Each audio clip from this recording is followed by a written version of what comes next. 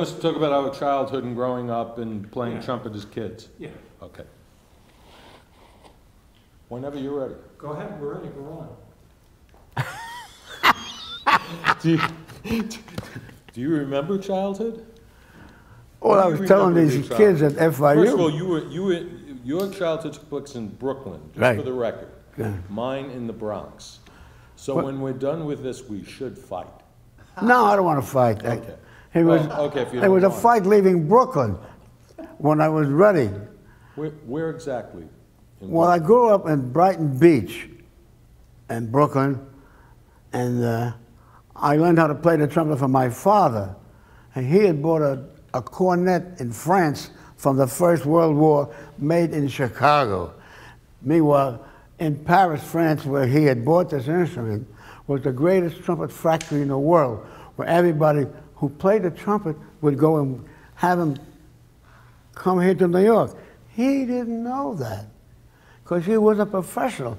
He was an amateur that loved music. He used to buy these piano sheets which showed them popular tunes of the day for 25 cents. Right. And that's what he used to play the music. Then when I got to be 8 years old, he said, Bobby, come in. He used to call me Bobby. That's short for Bupkis. I was so short. You know, Bupkis is a Jewish word for me, a small person. They're not supposed to be there. Don't look there. I won't look there. Look right past you. Right, exactly. You can do that. You can give it the old Stevie Wonder. So anyway, here I'm 8 years old. I want to go play ball. I loved sports when I was a kid. I still love sports, but I played sports when I was a kid. So I wanted to go out and play. So my father came in. Turns the pages to the Auburn book, the lesson book for trumpet. And instead of giving me a lesson for trumpet, he says, here, play this song, America. Da, da, da, da, da, da. And all the notes, 1 and 3, 1 and 2, were there. I never saw 1 and 3. My country, 'tis of thee. No, America. My country, 'tis of thee, mother. Da, da, da, da, da, da, da, da, da. So I played it. That song? That song. Right. Then I won't play it. No, come here. Play it again. So I said, all right, I'll play it again, Pop. So I played it again. He said, all right, now you can go out. Now, my interpretation of that scene was, hey, this is easy. I thought trumpet was easy until I got serious about playing the trumpet. Then I realized it's infinity how to learn how to play the trumpet. Did you realize that as you were a child? No! I just said I'm going to go play ball primarily until he pushed me in to play it again. Yeah, then within 6 months, I was playing in a school orchestra, learning how to transpose. P.S. what? 209 in Brooklyn, about 5 blocks from my house. And we had, in my lifetime, in those days, there used to be tremendous snowstorms. And here I was, without my sled. Remember the sled? Yeah. When you were a kid, we had sleds, the snow. I'm walking to school, I'm walking back home. It was a difficult thing, but when you're a kid, you don't know what's hard. Right. It's a great adventure. Leaving the house, wow, that's great. And you're in school, you laugh your ass off at some of the dumb things that happen, and they call upon you, then you get stiffened up, and you get very smart. Because you don't want to get left back. That was, in a Jewish household, that's a shanda, which means that's a bad thing. So you always have to be on your toes when you go to school. Otherwise you get a froskenpisk, which means you slap the shit out of you. Right. You know about Yiddish? A little bit. A little bit. Well, that's a little bit I know too. Right. But I know all the Jewish curse words. So how quickly did you learn the trumpet? And how did that... I just finished telling you. Quickly? I'm playing in an orchestra of other people in 6 months. Right. I was a quick learner, plus the fact they had school plays, right? In public school where I lived. Right. I was in every school play, a major role, speaking role. Why? Because there was radio, there was no TV. And I used to listen to Al Jolson sing, Eddie Cantor sing, and I would sing it right back. So little did I realize I was getting ear training, because I sang the melody just like they sang it. So that when I had to play the trumpet and learn outside of America, I learned the music that was given to me. I could place it because I knew about where it was. Yeah. I could sing Yeah, that into song, the trumpet. That song is called My Country 'Tis of Thee. That's just the first words. That's not the title. The title is America to America, period. America the Beautiful is a whole other That's song. another song. Yeah. America the Beautiful, America the Beautiful is a different song. Then America? Yeah, What about I Want to Be in America? that's West something you Side might have Story. written. I want to be in America. Da, da, da, da, da, da, da. I know that Okay, tune. no, I just wanted to straighten that out. Yeah. So back in Brooklyn, and so did you feel like you were growing up faster because you played the trumpet? Let me tell you something. I wasn't too bright as a youngster. What you're saying is something very bright, and I didn't know about that. I just had the blinkers on and I played the trumpet. And then because of my home life I wouldn't recommend it to anybody, because my mother and father didn't agree about anything. Right. So there was always arguments. And we were very poor, and we had what they called at that time home relief. Right. And home relief meant people would sponsor you, give you credit, Right. you know? What they So- call welfare now. Now they call that welfare, right.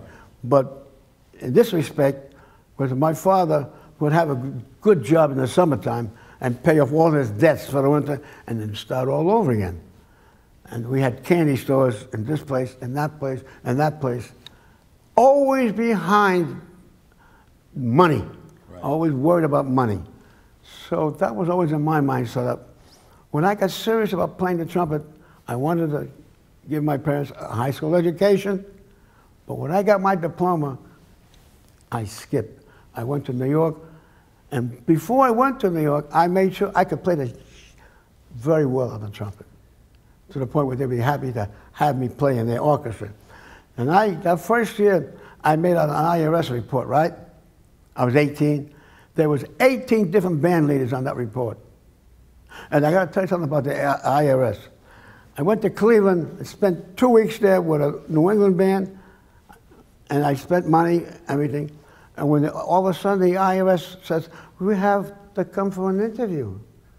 We want to check your IRS report. So I said, okay, I got mine. So I had a woman, she said, I've been in Cleveland for 2 weeks, and this, do you have any bills to show for that? I said, no. Miss Muffet said on the top of it, right? What do I have to have a receipt? Didn't I eat those 2 weeks? Didn't I rest someplace those 2 weeks? Spend money, transportation? I sent money home. Didn't I do that? I did that. Why are you not believing me? Mr. Cohen, you don't have a bill to support this. We can't take that for granted. So from that, I learned a lesson. After that, any kind of a slip of check that I had, I saved it. So when they came to me a few years later, I had a pile of records. Here, have fun. Read up. Read up. And in a half an hour, I was out of there.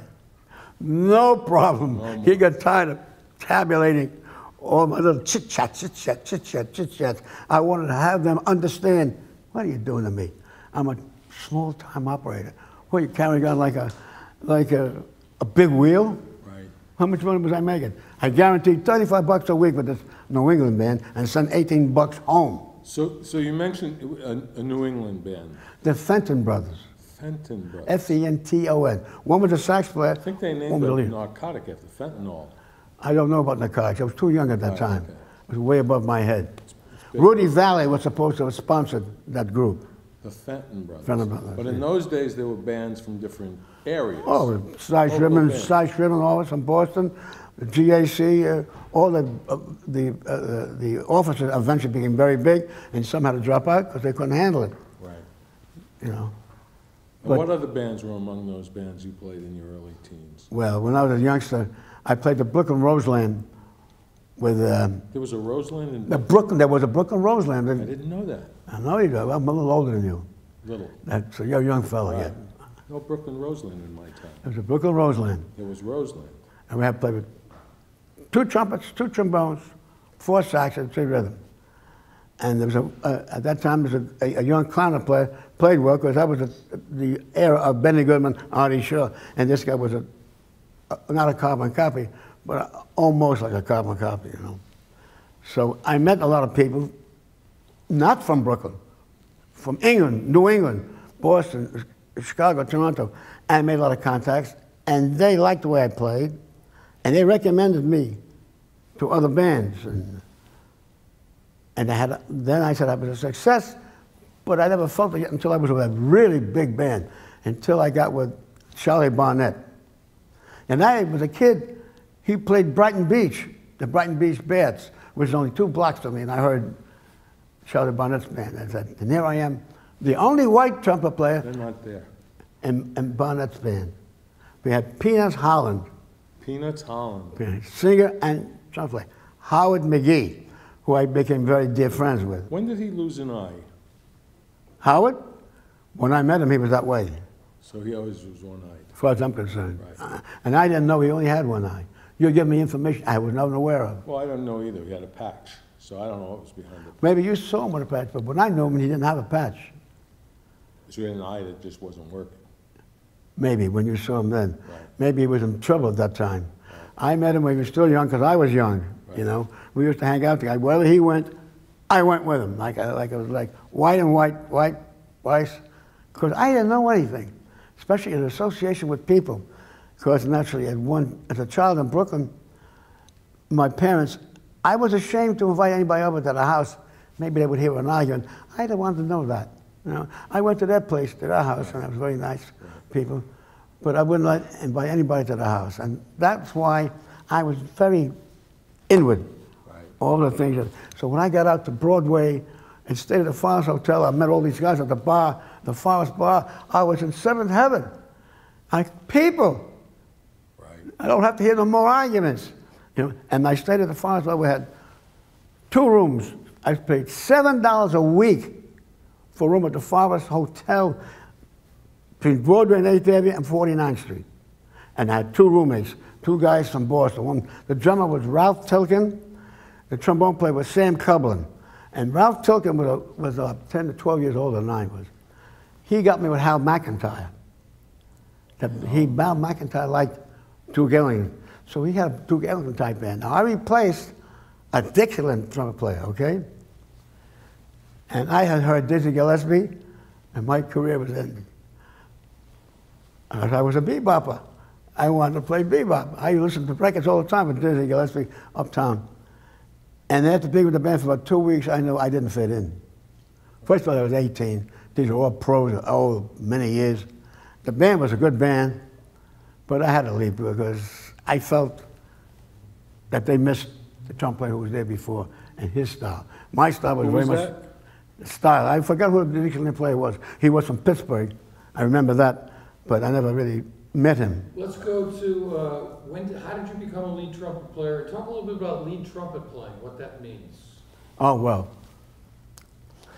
Lead trumpet player means that you take the responsibility of your voice leading this band of 17 men. Tell me about it. They're not there. Well,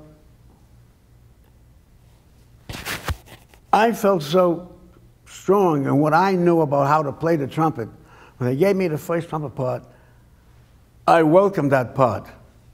Because I'm going to show these people, including myself, I'm a good reader, sight reader, and I set the pace for the rest of the band. Right. And if they followed me, God bless them. If they didn't, I didn't care because I'm playing for the leader. I felt the responsibility towards him. And if he liked me, I had the job secure. And to play lead trumpet, you take that responsibility willingly because you want to be a lead trumpet player. That's a very important part. Your attitude to play lead trumpet means that you're the boss. And even though I was a little snot-nosed, I wanted to be the boss. Right. It was my personality asserted itself after letting my mother and father be the boss. Now I was the boss. Thank God. I remember when you were teaching me to play, lead was about taking charge. Right. And being in front of it. I remember you saying that you need to play in a way so that your sound is just slightly in front of it all, leading. Well, you find out that concept in terms of. Well, I found out by playing with different bands that everybody depended on you because you were the lead trumpet. Nobody would try to fool around with the lead trumpet player because he's the boss. The drums and you control the band. I have a story to tell you about playing lead trumpet. Eventually, I worked at CBS radio. I worked with Ray Block, famous conductor. Ray Block. 30 strings and orchestra. And Ray Block used to conduct like this. What kind of downbeat is that? I said to the third trumpet, Phil Capricato, famous third trumpet player, I said, how do you know when to come in? So he said, Paul, when you're ready to come in, this band will follow you. So he put me at ease because I know how to lead. Right. So I used to play, and then at intermission, before the broadcast, I would hang out with these Italian violin players to go to an Italian restaurant. That's the first time I ate Italian. So when they would order, I would wait for what they ordered, and I'd say, can I just taste that? Huh? Oh, that's good. Can I have some of that? And then I went over there. Oh, that looks good. Can I have some of that? That's how I learned how to eat Italian. And they liked it. They enjoyed it. Players. These kids loved me because I was just like a little kid, you know. Right. And I'm playing a big job. Right. And then we would do the program. I ate a lot because it quieted my nerves. And after all, I had to look at a shadow of a conductor. I didn't have this sweep down. Right. I had this. And also the whole growing up, the way you grew up, probably impacted the It helped my a level of anxiety. It changed my personality to where I was more aggressive until I met my first analyst. A very dear friend of mine, Harvey Striner, I worked with him, and he told me, Paul, you're a little too confrontational. He put it politically. He said, what you need is go to a psychoanalyst. Well, I'll give you my psychoanalyst address. You should go to him. So I went for a year and a half. And this man was great because he straightened me out of a lot of things, you know. One of the things he told me... At what point in your life was this? I was about 19, 20. I don't remember the exact year, but I was very young. And I was working with people much older than me, and knew how the ways and was, don'ts and these. I had to learn the do's and don'ts and watch this and do that. And I'm just like a little kid that you throw them in the water, learn how to swim. So here I am. I didn't know anything from Brooklyn. I'm looking to get out of the house so I can meet people on their level.